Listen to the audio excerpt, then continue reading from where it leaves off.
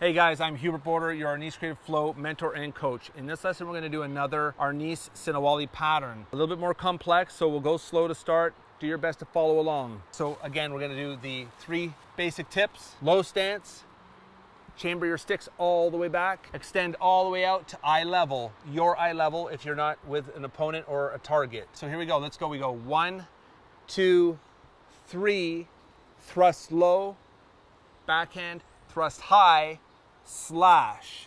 1, 2, thrust low, thrust high, slash. Okay, 1, 2, thrust low, backhand, thrust high, slash. 1, 2, thrust low, backhand, thrust high, slash. Okay, go a little bit faster. Let's go to the side, see what it looks like from the side. So we go 1, 2, backhand, thrust low, backhand, thrust high, slash. 1, 2, thrust low, backhand, thrust high, slash.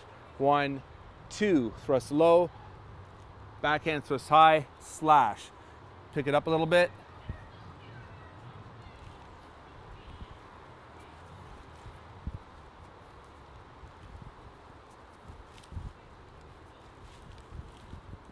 Bring it back to the front.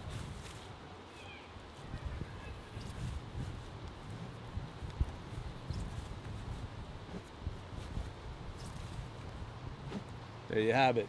So that's our other Sinawali pattern. As you can see, we just keep adding to it. What does that do? Creates more flow. Okay, so that's it for this lesson of our Arnis Creative Flow. It's a little bit more complex of a Sinawali drill. If you have any comments or questions you'd like answered, please leave the comment below and I will answer it as soon as I can. Please hit subscribe, leave a thumbs up if you like what I'm doing, and see you on the next one.